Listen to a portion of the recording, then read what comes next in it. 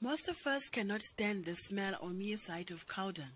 Now to imagine that someone has had to use it as sanitary ware is cringeworthy. This has been the story of girls and women from poor communities who cannot afford proper sanitary ware like pads, cotton wool and tampons. Some are reported to have been using newspapers, sack or cloth pieces.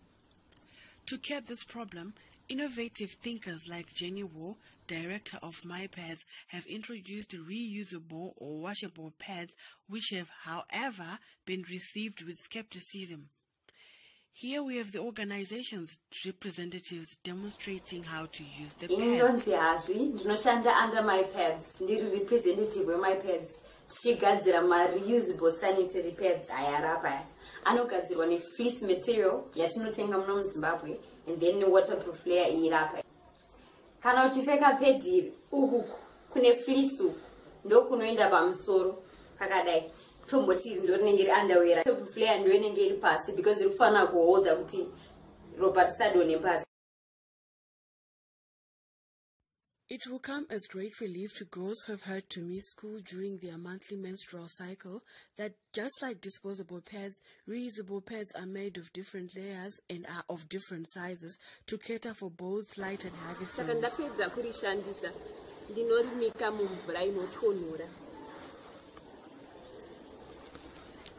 For about 5 minutes or so, ndobva ndatora sipo yangu, ndobva ndangochaka kupukutira mbijana, ndobva ndawacha.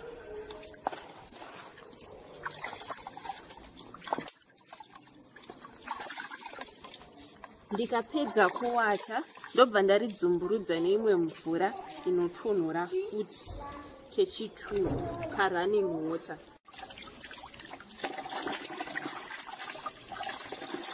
In her demonstration, Bigu emphasizes the need to use running water for the final rinse to ensure the pads are clean.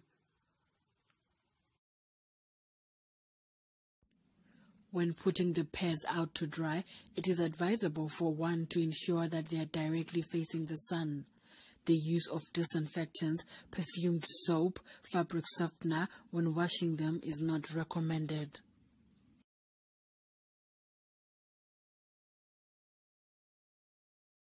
Muri kumba muri vasikana vakawana let's say muri 2 munogona kutora mapedza emomamaka mazita kumashure because amufaniri kumasanganisa nekuti munhu anoshandisa ake paketi rake ega and then mumwe achishandisa rake ega.